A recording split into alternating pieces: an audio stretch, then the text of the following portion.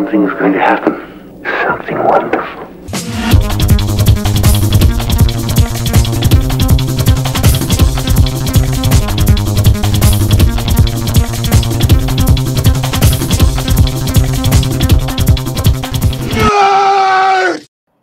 G'day fans and welcome to another exciting episode of Talk Nerd to Me. How grouse is this? It is yet another exciting Friday night, and today, once again, or tonight, I'm being joined by MPS and Jeffro. Lads, how are we all?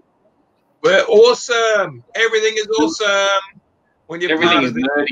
It is. What we're going to discuss now, I'm going to pass this over to MPS, is we're actually going to talk about the year that was. So MPS, over to you. Well, yes, the year it was. And guess what year it was? 1995. So, we'll start off with some of the boring facts.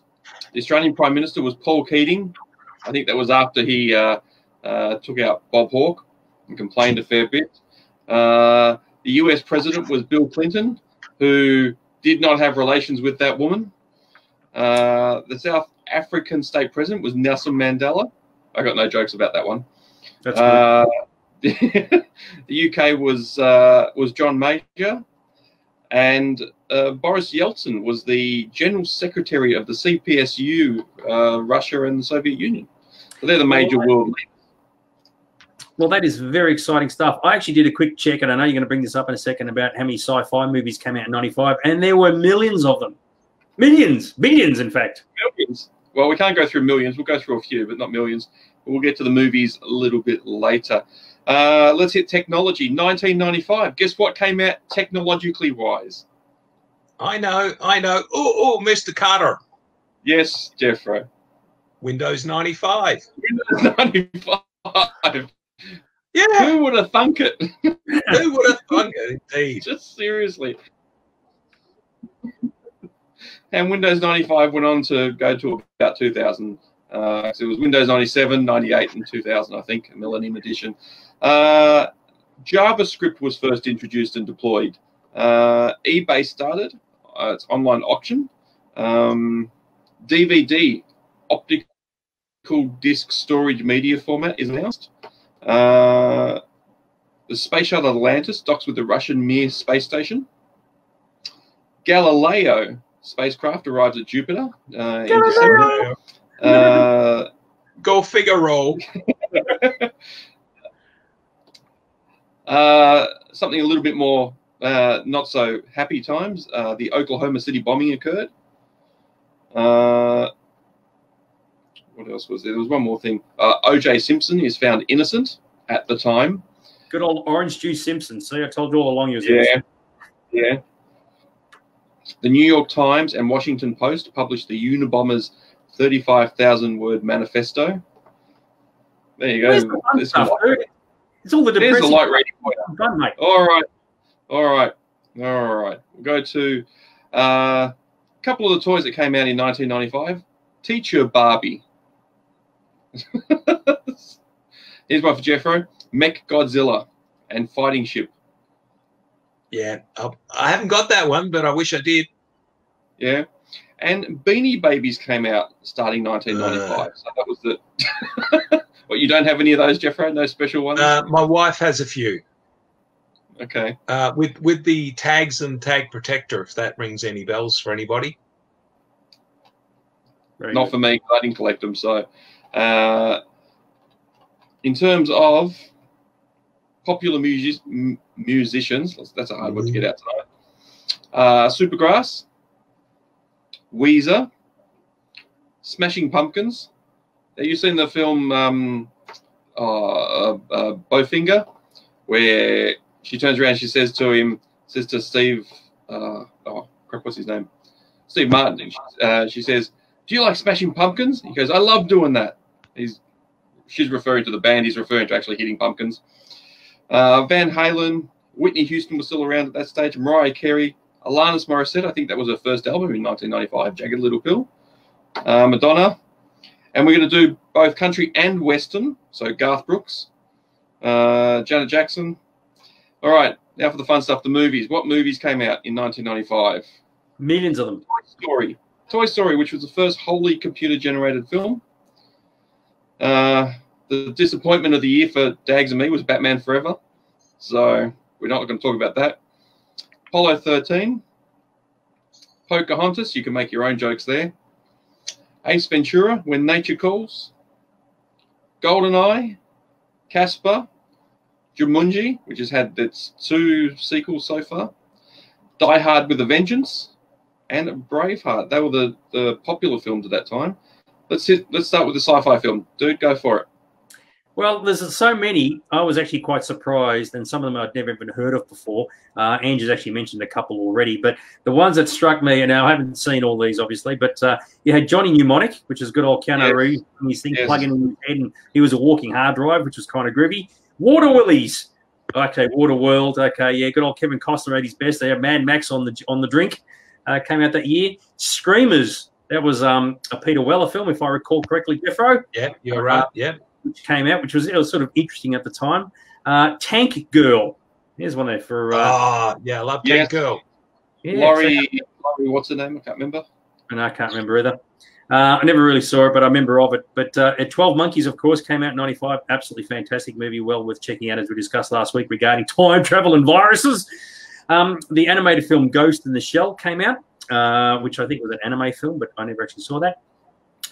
For your 2000 AD fans, Judge Dredd came out. I think it was probably the Sylvester Stallone version.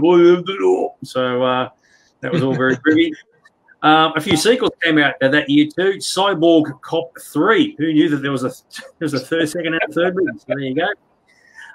Extro also had a third film come out that year as well. So I thought, oh, okay. So there was 2 sequels to that as well.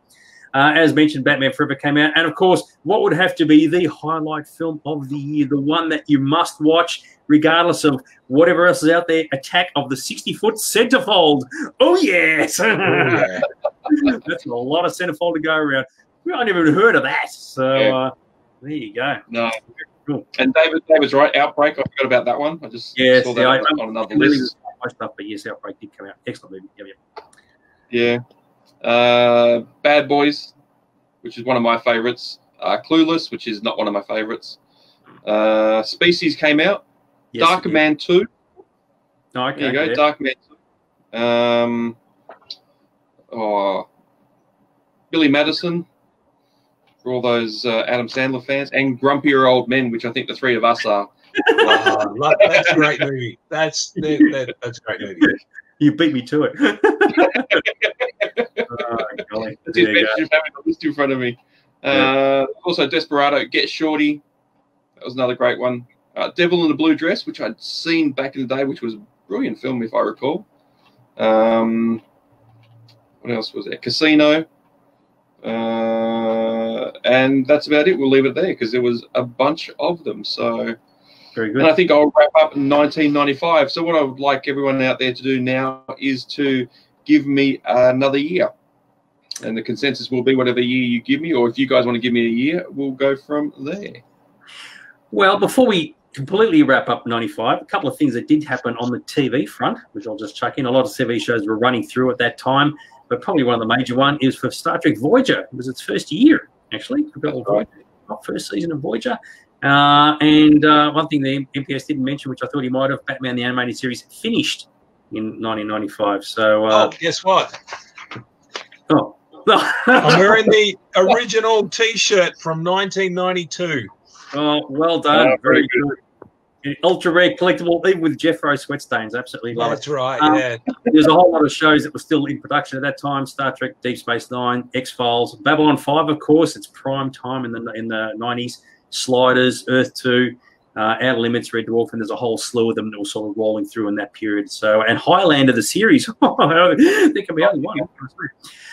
And from a fan point of view, it was actually quite interesting because in local Melbourne fandom in particular, Force One, the first National Star Wars Saga Convention of Australia, took place in Easter 1995, and it kicked off a big slew of Star Wars conventions, and we think that it was probably the first only Star Wars convention in the world at that point. So there you go. It all kicked off in 95, which was kind of groovy, and that was over Easter. So very groovy. So have we got anybody? No, we haven't got any years yet. So everybody out there, you got to type in your year. What year do you want us to look at next? So There you go. Actually, I can throw in a few things too. I've got some quotes from 1995. What? So here's one that is Batman related.